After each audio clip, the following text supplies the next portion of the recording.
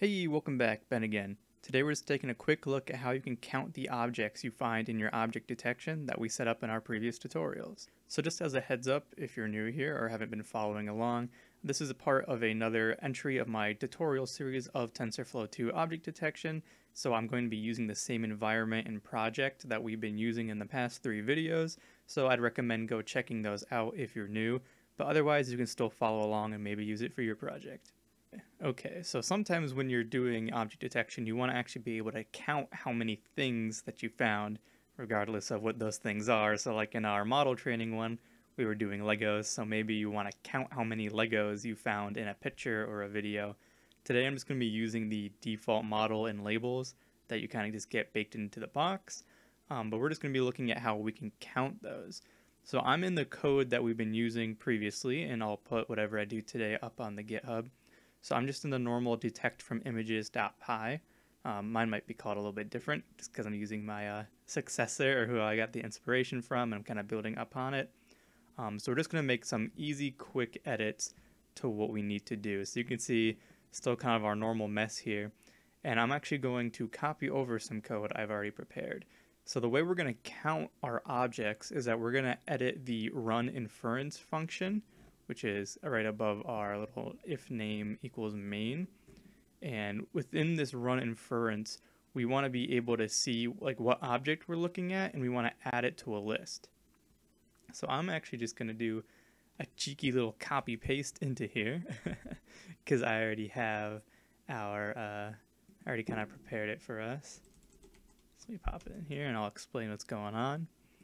So I created 3 new variables, and just a heads up, whatever I'm doing here, feel free to completely change and fit to do whatever your needs require.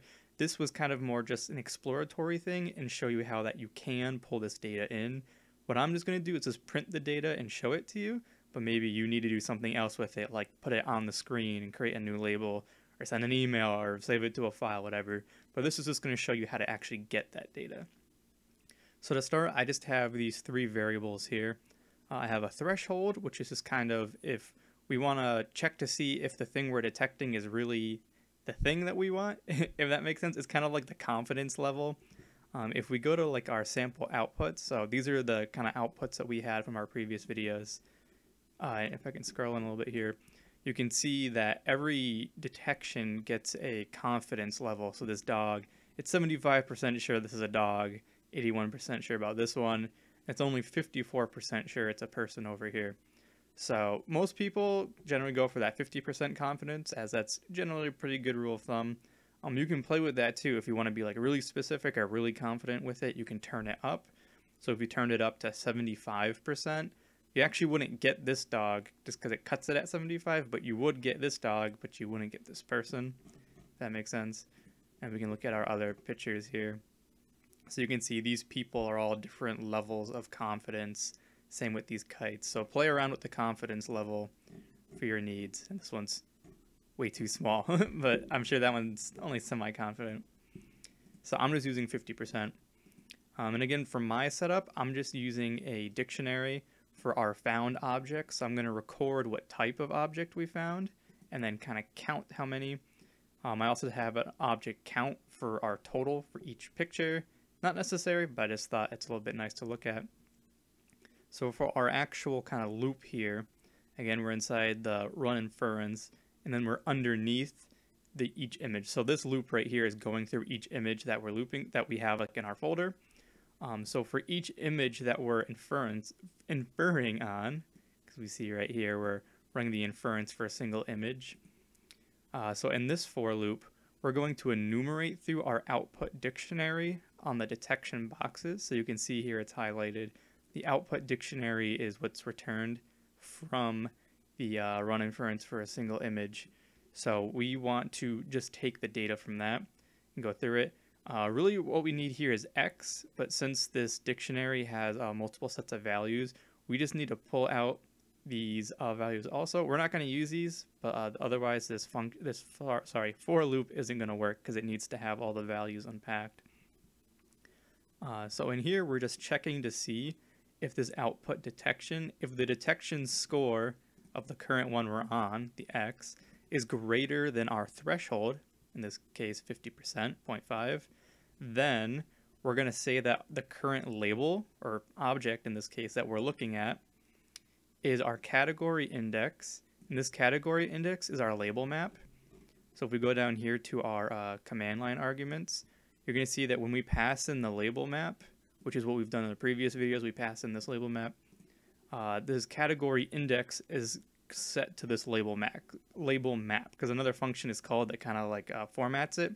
So this category index has all of our labels in it. So again, you can do this if you're using your own model, as long as you set it up the same way. So we're going to say category index output dictionary. We're going to take the detection classes of the current one that we're looking at, the current detection box, and then the name of that label. So it looks a little complicated as it's like a 3-layer dictionary here, but that'll get us the current name. So what we're going to do next is that we're just going to check to see if the label we're currently on already exists as an entry in our found objects dictionary. So if it does exist, we're just going to add 1 to it. So in the dictionary found objects, maybe we're looking at an apple. So apple in found objects just gets added to 1. Otherwise, if it doesn't exist yet, doing this will create the key, but we just want to make it equal to 1. Because if it's the first time, we just want to set it to 1. We don't want to add 1 because if you try to add 1 to it when you just make it, it's not going to work. So that's why, in case it doesn't already exist, make it, just set it to 1, and then the next time it finds 1 again, it'll hit this one instead. And then at the bottom, we just set that object count plus equal 1, just so we can count the total number of objects. And I'm doing this per image. If you wanted to do this for all images, you could just move these up top here and move it outside of the 4 for each image. Because right now, these are going to reset for every image. So we're just going to look at each individual image. But if you want to count for all groups of images, just put these right above that for loop. And then we're just doing some fancy printing.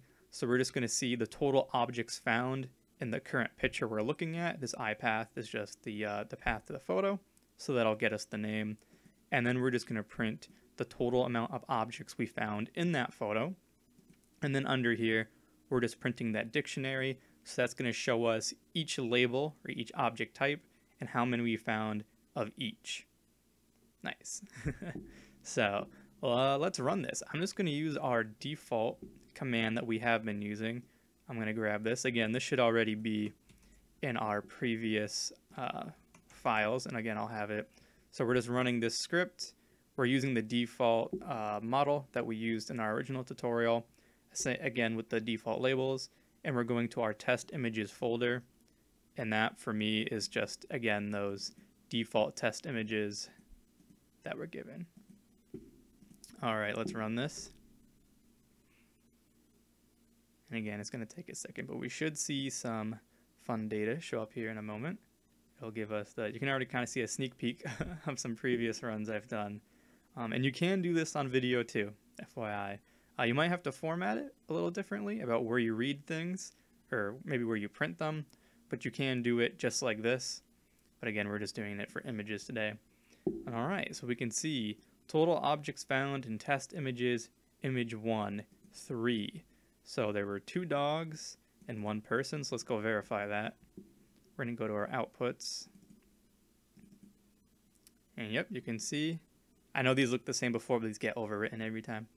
So 2 dogs and 1 person. That checks out. Our second one, we have, image 2. There was 13, 8 people and 5 kites. This sounds right. I don't know if I want to count everybody. Yeah, I'd probably count that, right? And some of these are going to be kind of over-labeled on top of each other, which may be a reason it's a little bit hard to see. So like for kites, 1, 2, 3, 4. And yeah, there's actually 2 kites. Back there you can see 2 boxes. So yep, that's 5 kites. And again, if you didn't want like the uncertainty of these as like, this one over here is a pretty low percentage kite. And some of these people, like this one over here, if you didn't want to count those, you can always change that threshold limit you have if you don't want those low confidence scores. And then again, for the third one, we only found 1. We found 1 person. And that makes sense. This model must not have nails and stuff in it, so we only have the hand, which is fine for this demonstration. And so yeah, that's basically it. That's all it takes to just take a simple tally count of everything that we found. I hope you find that useful and that you can make some cool things built off of that. Because I know sometimes half the problem is just knowing how to start. So I thought I'd share this cool little find.